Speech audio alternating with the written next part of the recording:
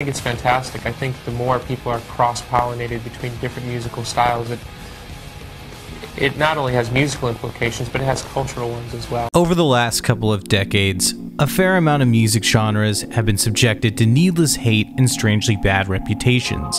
While, to be fair, many of these do have their faults, there are a fair amount of genres that are unfairly beaten into the ground.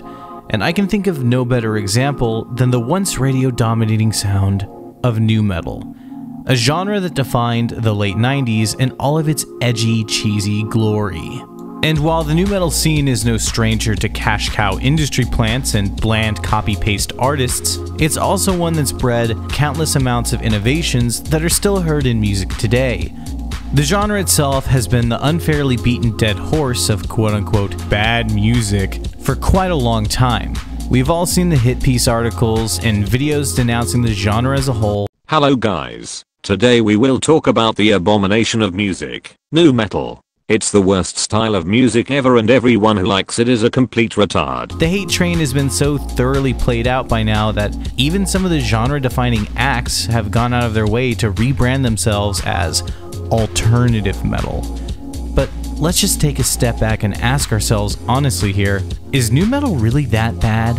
Or is it actually kinda good? In recent years, the stigma has been slowly beginning to fade, with more and more bands across all of heavy music and even hip-hop taking some major influence from the genre. And I'm here to say once and for all, nu metal was never bad, and honestly it was kind of amazing. So let's dive into the trenches and talk about nu metal.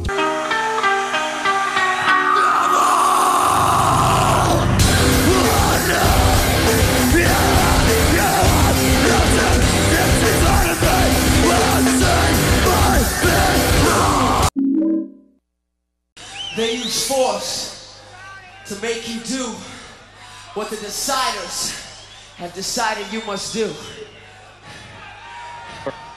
They use force to make you do what the deciders have decided you must do. Nu metal as a genre is often credited as being started by the band Korn. While I do agree that they were one of the first and biggest to do the sound, nu metal's roots are actually a lot more interesting than just one band from a shithole like Bakersfield. If we were actually going to dig up the roots of the genre, they're deep-seated in quite a few different sounds and underground scenes. And this is no real surprise given how diverse the genre sound can actually be.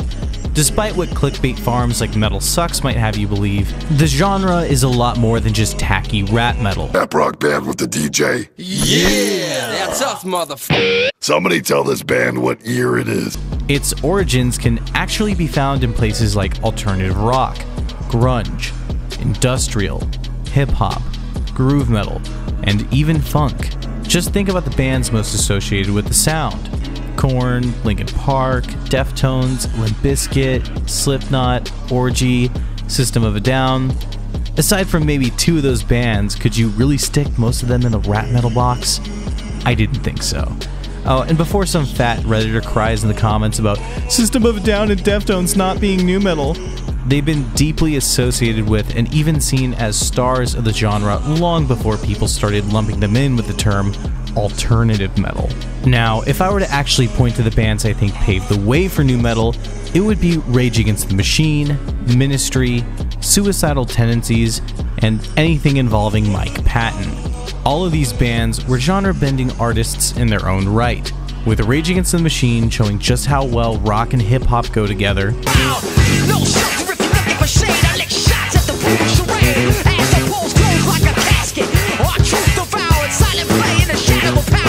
Ministry taking synth-pop, metal, and industrial and creating a sound wholly unique to them.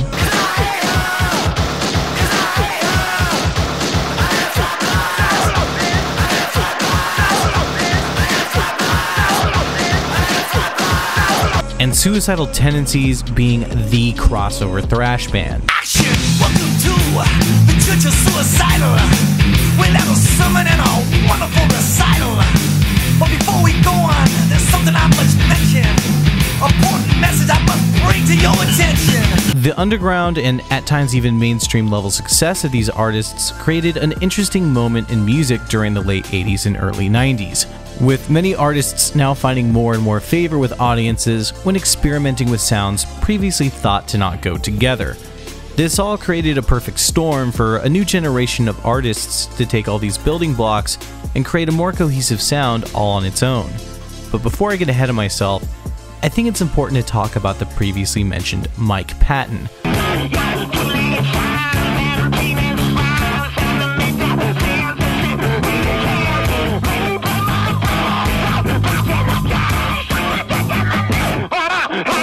Mike Patton is a name I'm sure most of you have heard of at some point, not only for his many great bands, but also for his work in voice acting, video games, and film composition. The chili pepper slaying Renaissance man can almost single-handedly be credited as the progenitor of nu metal. Whether that's a crown he wants or not is neither here nor there. But his two most well-known projects, Mr. Bungle and Faith No More, served as the biggest inspirations to the genre. Faith No More themselves are a band with a lot of history pre-Mike Patton, though with his entrance to the band, he brought a much more eclectic and experimental touch to their sound.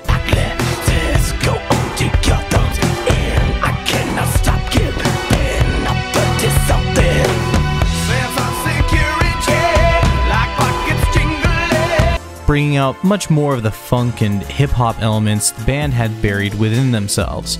I mean, we've all heard Epic by now. It's been a staple of rock radio since before most of us were born.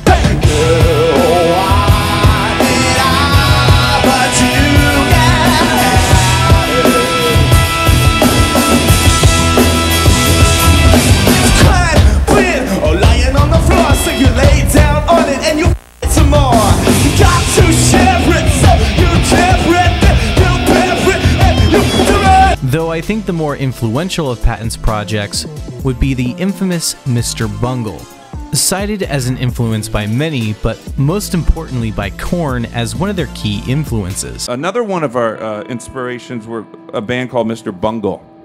Yeah, right? And they were just doing that.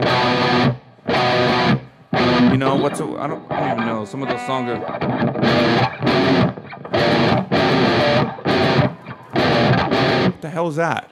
The band's unorthodox take on rock and metal with hints of funk and opera was absolutely massive for the time, but most importantly for nu metal, it was the band's take on guitar playing, with heavy uses of dissonant and sometimes outright broken chords to assault the listener.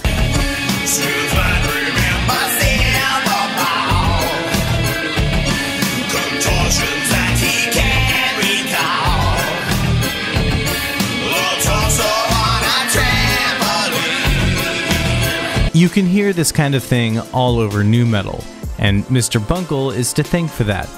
But with all that being said, I think it's time we look at the genre's real beginnings.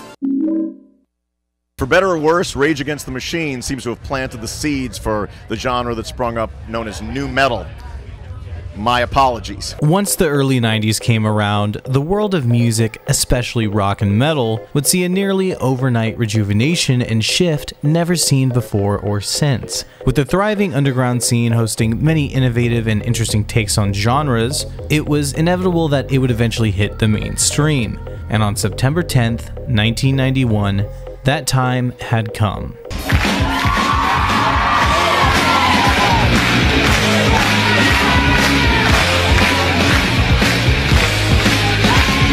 This overplayed piece of radio rock changed the world of music overnight. Smells Like Teen Spirit wasn't just an MTV hit. Nirvana had unintentionally ruined the careers of almost every 80s cock rock band and brought a new standard to what mainstream rock should sound like. Grunge took the world by storm, seeing the likes of Nirvana, Smashing Pumpkins, Alice in Chains, and Soundgarden to the center stage of the world of music. And only a year later, Nine Inch Nails would do the same thing with their groundbreaking EP, Broken.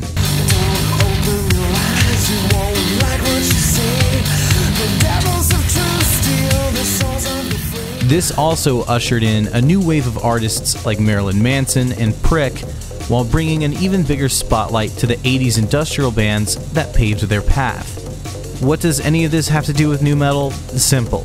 Pop-focused radio rock anthems about drinking whiskey and banging underage groupies were out of fashion, and noisy, intense songs about politics, abuse, and trauma were in. The pretty boy heartthrobs who once dominated the industry were no longer viewed as demigods. The tortured artist and degenerating addict, they were the new icons. And it was this very same energy that came to metal music. As stated before, the underground metal scene was beginning to evolve in much the same way rock had, with heavier and more intense bands like Pantera, Machine Head, and Tool seeing some key success in the genre.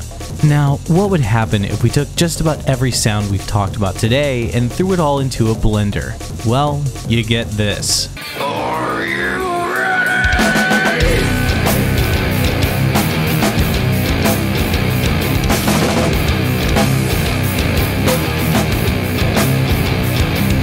What Nirvana did for rock, Korn did for metal. When Blind came out, it just made everything that came before it feel extremely dated. There was something pure and fresh about the tortured and strange sound the band was playing with, combining hip-hop grooves, growling screams, low-tuned guitars, and melodic choruses. It all just worked. And overnight, a new wave of bands creating sounds adjacent to Korn would pop up. And because of just how different the band's image and sound were, they ended up performing alongside metal, rock, and punk bands alike, garnering themselves a diverse and interesting fan base, finally becoming the centerpiece of an entirely new scene that had been brewing in the underground for nearly a decade.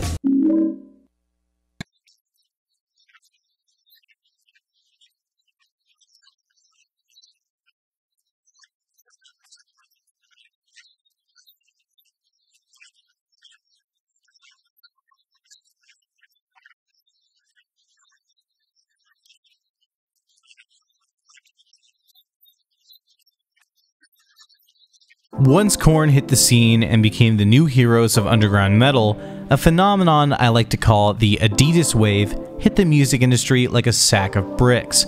Bands taking similar approaches to metal music started popping up left, right, and center, with Deftones, Limp Bizkit, and POD coming out of the woodwork. As the 90s went on, more and more bands taking different influences and genres into the mix also came to prominence, such as Orgy with their heavy synth-pop influence, and Coal Chamber with groove metal.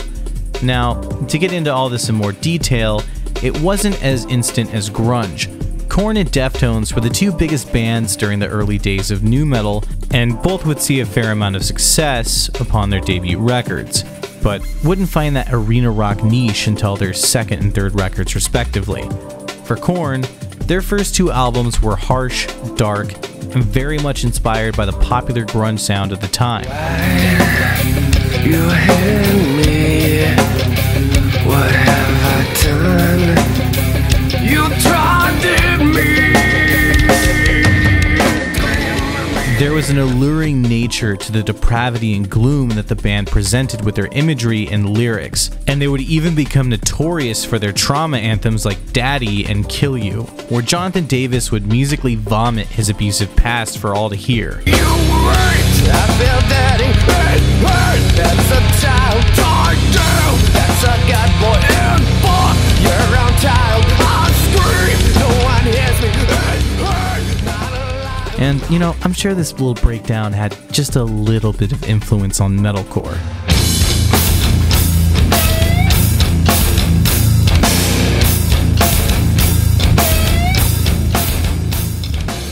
Though what would transform the band from underground legends to MTV heroes was their beloved third record, Follow the Leader.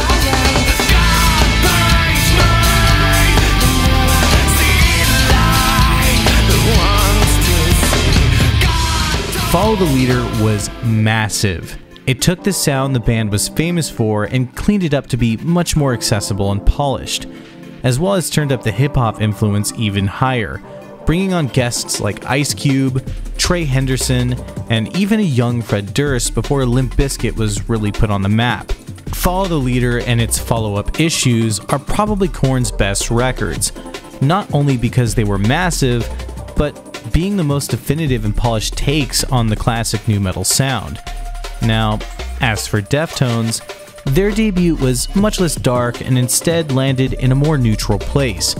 With the sound they started with being much more hip-hop influenced, with Chino loosely rapping over some of the tracks.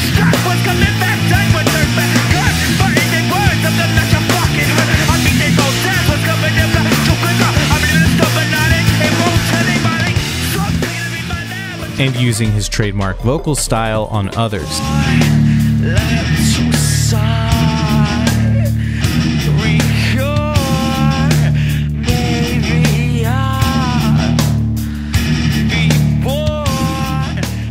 Though the band would quickly change into something far different with their next two releases, taking the building blocks from their debut and bringing in a much stronger shoegaze and punk influence, with their second record, Around the Fur, skyrocketing the band to the mainstream.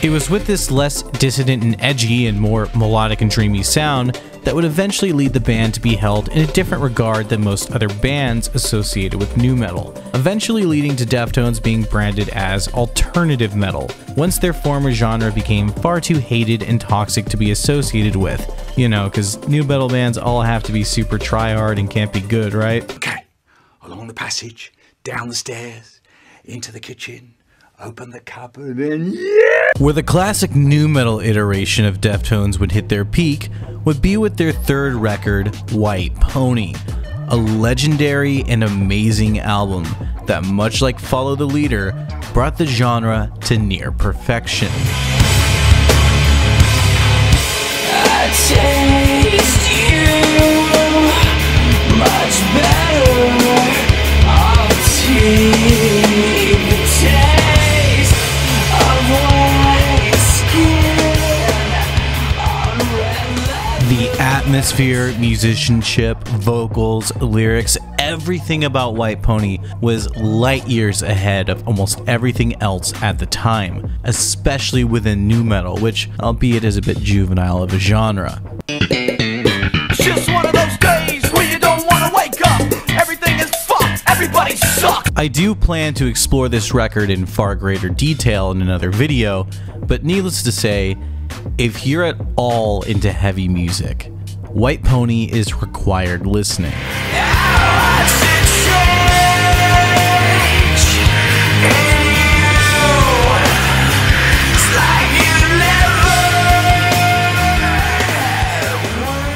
With the success of Deftones and Korn in the mid to late 90s, they had their fair share of small imitators, but more importantly, bigger bands would start to emulate and adopt the nu metal sound. Bands like Sepultura and Machine Head began incorporating lower tunings and funk and hip-hop elements to keep up with the times. As the 90s began to come to a close, we saw nu metal split off into some pretty diverse subgenres. You had the more classic sound of the previously mentioned bands, but also the rap metal variant of the genre, one that became extremely popular with Limp Bizkit and Linkin Park eclipsing almost every other band from the genre at the time, with Limp Bizkit starting off in a more traditional territory for the sound.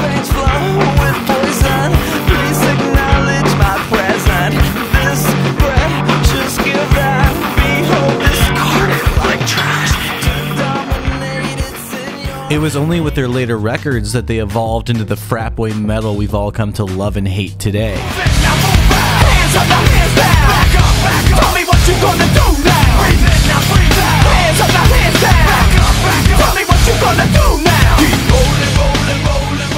Other bands of this nature would be the previously mentioned POD, who's often conflated as the Christian Limp Bizkit.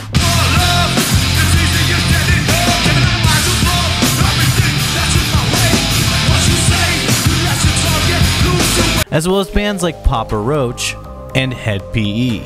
And while this style of the genre became the most well-known and, well, despised, other takes on the sound would be accepted with much more enthusiasm, like the heavier, more aggressive variants of Mudvayne,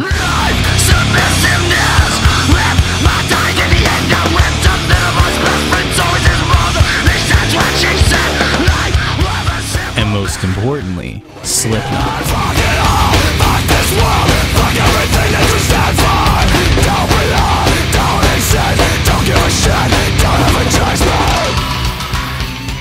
While it's easy to look at the gimmicky nature of these bands with their Spirit Halloween aesthetic, many would just become a flash in the pan with huge overnight success, but oftentimes short-lived careers. Slipknot is the obvious outlier here, becoming bigger than nu metal itself and gaining a rabid following that would prop the band up as one of the biggest metal bands of all time. However, one of the more forgotten takes on nu metal was the industrial side of the genre. Industrial was the other dark and dissident genre that dominated the late 90s, so crossover was almost inevitable, and from this collaboration of sounds came bands like Dope,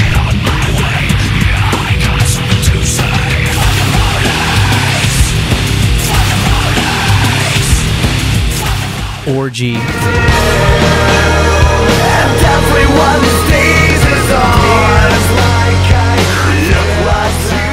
and most famously, Static X.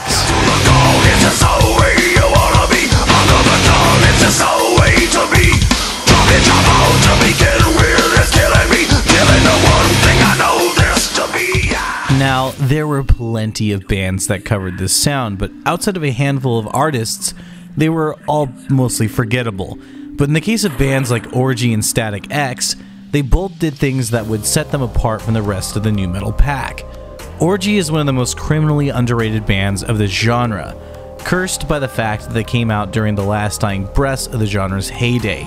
But their upbeat and synth-pop inspired take on the genre was something very special, dropping much of the callous edginess of the genre in favor of a fun and catchy song structure.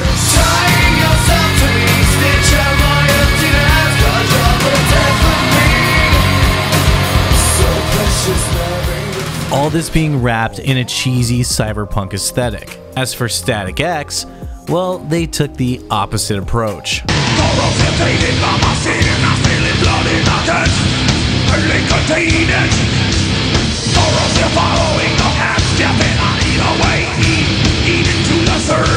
The band was relentlessly heavy for the time, relying on fast-paced drum loops and syncopated guitar parts, topped with Wayne Static's trademark vocals. And with all this, the band would see some major success right out the gate, maintaining relatively high popularity until the late 2000s when the band would dissolve and Wayne would sadly delve deeper into his addiction, tragically overdosing in 2014. While I'm skipping over a vast amount of bands, these are just a few of the ones I thought were the most important to talk about from nu metal's massive wave of popularity. But like anything that comes to rise, it inevitably flew too close to the sun. I detested nu metal. I thought it kind of set us back to the Stone Age as far as rock's concerned. Nu metal's decline was one of the quickest I have ever seen in the music industry. While most phenomena tend to die out with a whimper and slowly fade away, nu metal did the opposite. During its height of popularity during the turn of the century, the genre was quickly left in the dust. While we still saw groundbreaking and huge records like Linkin Park's Hybrid Theory see release, other flavors of rock and metal began to pop up and quickly replace nu metal. All of this is down to two key factors, at least in my opinion, and those would be oversaturation and media assassination. Like anything that gets big, the market will inevitably get oversaturated with watered-down knockoff bands doing little more than playing on the cliches of the genre. And with the music media machine pumping out article after article attacking the genre and denouncing its fan base, many bands formerly associated with the genre would begin to brand themselves under different genres themselves and separate their names from nu metal itself. Most famously, I could point to Deftones, as I already have a few times now, or a band like System of a Down, who would also do the same thing in later years. Despite how popular many of the bands were, nu metal was never cool. It had always been met with scorn and hatred by music journos, mainstream media, and popular artists alike. Everyone was itching to take pot shots, and after a while it led to the consensus that nu metal was terrible and nothing good ever came from it. And once social media came around, this sentiment was continually pushed by many of the tastemakers of the time. Also, cheesy songs like Bring Me to Life didn't do any favors to the scene at large. Another contributing factor was the newfound popularity at the time of emo, post-hardcore, and meteoric rise of metalcore. The Warped Tour scene itself would quickly become the new status quo of alternative culture, and eventually, a very similar scapegoat for many of nu metal's old critics. And with that, as quickly as it came, it went. A hated memory of the past, regardless of the many innovations that it gave us.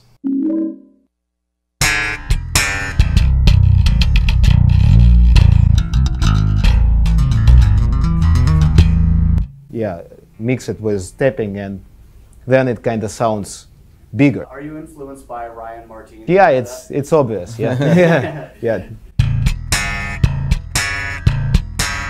This brdang thing is now a meme. This guy definitely stepped over all limits which were before him and managed to implement a number of new techniques, and not only just pure techniques but also ways musically playing some scales and notes, yeah, which had not been used before him. Now, over the years, the stink around nu metal has slowly begun to fade away, with many of the key bands seeing a resurgence of popularity and success, achieving legacy status.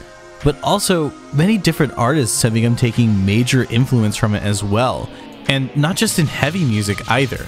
Across the musical spectrum, people like Ghostmain or bands like Vane FM, Crossfaith, Sworn In, May She Smile, Spite, they've all cited nu metal as a massive influence, and you can hear it directly in the music that they make. And on top of this, many of the old voices who decried the genre no longer are relevant, and a younger generation is now discovering these bands without any of the bias. And this has all led to the genre finally being given the credit it deserves and being viewed for what it actually was. Now, was nu metal cheesy, try-hard, and outright terrible at times? Oh fuck yeah, it was. But I mean, what genre hasn't been like that? In reality, nu metal was hated and derided because it came out during a time when experimentation wasn't viewed with as much enthusiasm as it is now, and many people took themselves far too seriously to get behind the more goofy and strange elements of the sound and aesthetic. Something else I think that really set nu metal apart was it was never really part of any specific subculture or scene. It was this weird amalgamation of many different things coming together. So your average mainstream audience or pretentious and insulated subculture or subgroup couldn't really get into it, and due to a mixture of classism and outright pride, I think many people just hated it for appealing to an often forgotten and neglected group of people who are more eclectic in their tastes. The people who are often looked at as weird outcasts who didn't really fit into the more traditional subcultures. But with all that being said, nu metal was pretty damn good, and if you haven't delved into it before, there are some gems buried in it. You might have to dig for them, but it's well worth the effort. Subscribe, support me on Patreon, follow me on Twitter. I'll see you in the next video. It's me, Madison Ray. Play up you pathetic little babe pitties.